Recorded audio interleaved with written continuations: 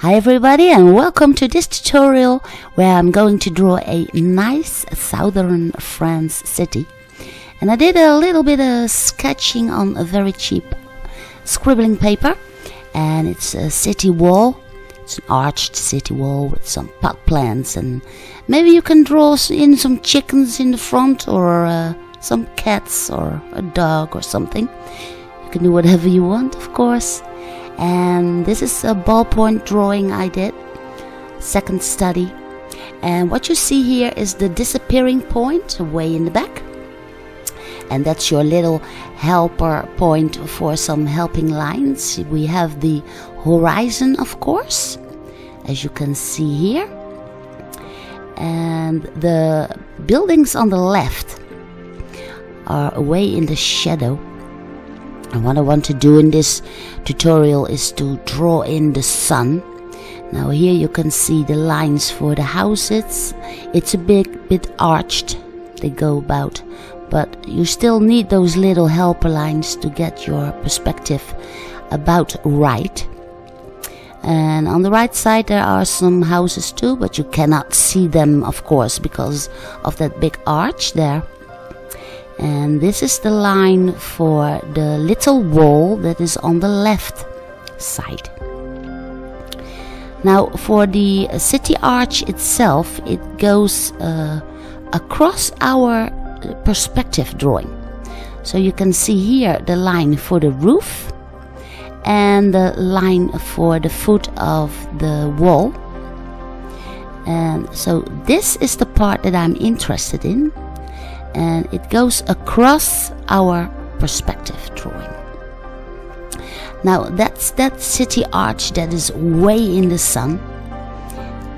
And what I did is I have drawn in with a Staedtler fine liner that same drawing on a cheap brownish sketching paper. And the fun part of that sketching paper is that when it's brownish, you can go ahead with your pastel pencils and start drawing in the light that is there. Now the complete setup of the drawing of this southern France city can be found on my Patreon page. And that is a real-time recording also for the coloring in. It's all in real time. So should you want to watch that and maybe visit my Patreon page then, and you can also support me in making these awesome tutorials. Now I'm continuing here with drawing in an underlayment of a white pastel. So I'm drawing in each and every stone on that city wall, and I draw around the bougainvillea that is growing on top of that city wall. Now I also put a underlayment of white on the tiles of the roof of that wall, and that way I draw in everything that is in the sun. So I only put in the white on those parts that are got hit by the sun, and I also put in an underlayment on the bougainvillea itself. So that's a very first important thing. Now here are some pot plants, and they catch only a little bit of sun, only on the top of the leaves. And here way in the back I draw in some white too, because as we go towards the horizon, the sky will get lighter and lighter. And I really put a rather thick layer on that city wall itself, and also a little bit of the sky. You can just see a little bit of sky in this drawing here on top. And I also put some white into the chicken. It's a chicken and a rooster that I've put in the front. and that is just to make it a bit more a lively drawing and more fun for your viewers to watch your drawing. And now I've changed to the black charcoal, and the black charcoal I use to start drawing in the shadow parts. Now here on the left there is a stroke of shadow that is made by the little wall on the left, and also the pot plants itself. They cast a shadow onto the street itself, and also the porch and the chickens are making shadow on the street itself. Now, the sunnier the day is, the sharper the shadows will be. So you can see me while I will continue drawing that these shadow lines are very, very important indeed. The sharper you make them, the more sunnier your drawing will become. Now here I'm putting in the shadow just underneath the tiles on that roof, and also for the underneath of that roof, and that roof also is casting a shadow onto the city wall itself.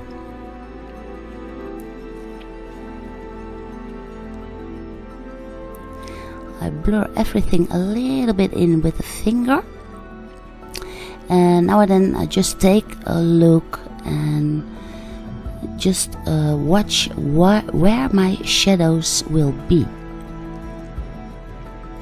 Here is a little lantern that is on that city wall itself, so that catches a little bit of shadow too. And here is that left lower wall. So I draw in around that succulent plant, and you can see that that plant instantly comes forward a little bit more. And these are the buildings that are on the left, and they are covered completely in the shadow. You will see that I will ignore the buildings in the left in this drawing, because for those shadow parts I do not want to get in any color at all. Now here I've changed to a light yellow, and I'm starting to go over the white parts that I've drawn in. The tiles on the roof itself I will make a little bit tempered red, so I put in a little bit of red and a little bit of yellow. I don't want it to be all that red, because the bougainvillea has to pop out here. And for the bougainvillea itself I use a very bright pink. Some of the flowers will pop in front some more, and I make them somewhat darker pink, and I put in a little bit of green just in between the flowers. Here on the right I've also put a pot plant, and for the rooster on the front I use a little bit of dark blue, and for that pot plant on the left a little bit of green, and also for the grass on the right side. Now here way in the back I use a very light gray for the sky itself, and also a little bit on the big bricks on that wall. And the front of this porch catches a lot of light, also the bougainvillea, so I also put in a little bit of light yellow to make it a little bit more lively. And here you can see the trunks of that bougainvillea, and that should really pop out. I will get to that later. I also put a little bit of extra light on that tiles. And for the sky itself, and because it is a very, very sunny day indeed, I first use a light blue. And I draw that around the top of that city wall and the bougainvillea, of course. And I also put in a little bit of yellow to break the blue a little bit. And then it's time to go in darker for those sharp shadows. And the sunnier the day is, the darker and the sharper the shadows will be. So here I'm drawing in those sharp lines for the tiles on that roof that really, really catch a lot of sunlight. That should make it pop out, so I'm using that black charcoal again to draw in those very, very deep, dark shadows. I also use it for the shadows that are casted on the wall by the branches of the bougainvillea and underneath the chickens, of course. They catch a lot of shadow too. And here for the wall itself that is casting the shadow on the street, I also go in darker. I always build up the black very slowly, and as I'm going I can see how much to put in. Now here in the arch itself I put in some more darkness too, but not too much, because the street itself reflects the light into that arch. Now here's some more dark shadows on the stems of that bougainvillea. And then here for the far distance some light. And this is this should be really, really light, because that catches a lot of sun too, and in that way it really pops to the front. So that's a nice effect. Some shadows here, and I'm making that sky extra blue because it's a really bright day. Now of course you can put in a lot of extra details if you want, but this is a very, very nice setup, and you can see that disappearing point in that arch, and in that way drawing the attention towards your disappearing point. Now to not have that street all white, I put in a little bit of light yellow on the street itself.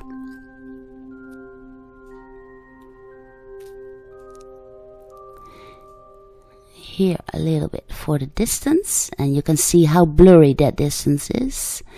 Maybe put in a little bit of red for the attention, and then I'm using my dark blue pastel pencil to put in a little bit of texture in the street itself.